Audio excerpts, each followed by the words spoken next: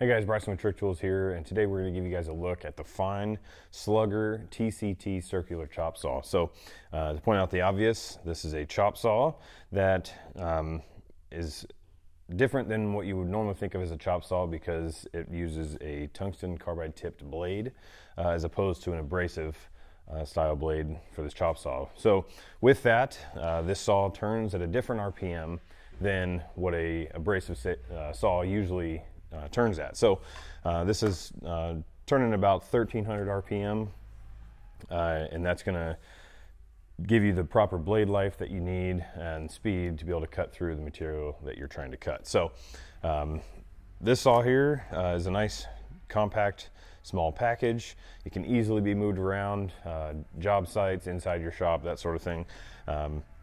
So when you get it down in the position like this, there's a little chain right here that you can just unhook to open the saw up.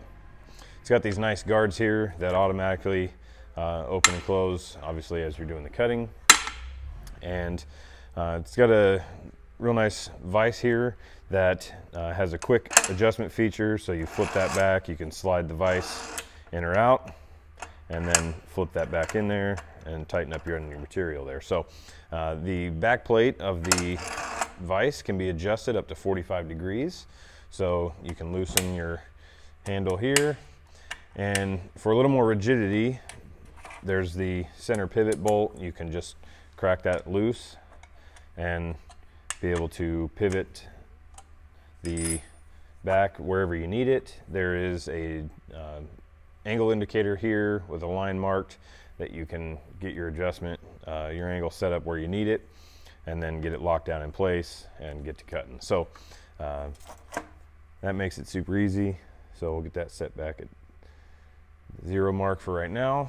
We're going to go ahead and snug up that handle and just tighten on that pivot bolt, and that really locks that back plate in place to give you a nice solid clamping surface against there. So there's spots here in the base that hold the Allen wrenches necessary to be able to do any adjustments on the saw, and you can just put them right back in the holders there, so they're always in place. So the handle on the vise here is adjustable, which is pretty nice because you can have it out for your long leverage to be able to, tighten up, with a little extra force there. But if you're working on a surface, let's say you're working on a surface where the saw is positioned over the top of a table, the handle won't get in the way. You can loosen that little knob there, slide the handle up to be able to clear a tabletop surface or that sort of thing. So adjustable handle. So the chip collection on this is there's a tray that runs the whole length of the base. It runs back in here underneath to collect most of the chips as you're cutting. It's real easy to take out. There is a wing nut here on the back side that you can take out of the base. Once you get that out, then you slide that tray out. You can take this over, dump it in the trash, and then slide it right back in,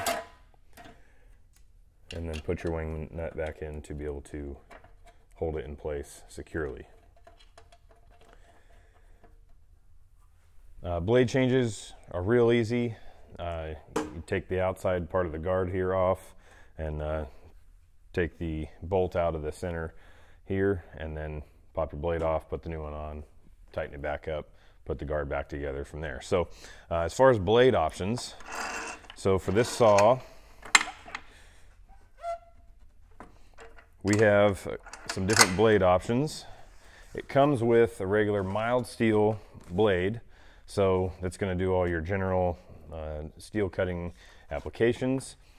And then we have a thin steel blade, so if you're doing thin tubing, thin wall tubing, that sort of thing, even if you want to cut some thin plate in here, we have the thin steel blade that's going to, the teeth are a little more fine on this to be able to accommodate for the thinner material.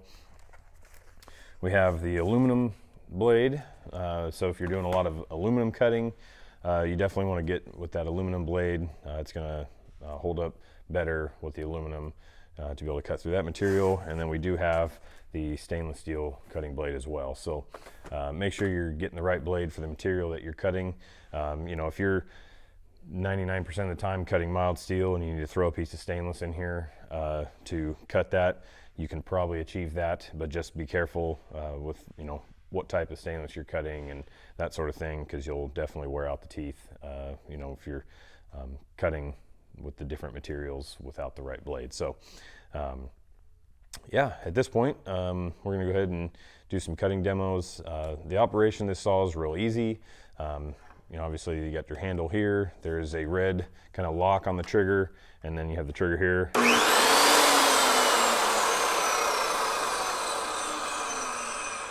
It's got plenty of power. There is a slight delay in the trigger when you do pull it, and that's a safety feature. That way, in case you bump the trigger when you don't mean to have started it up yet, it's not going to just fire off right away. So yeah, so we'll go ahead and do some cutting here. We've got some demo material.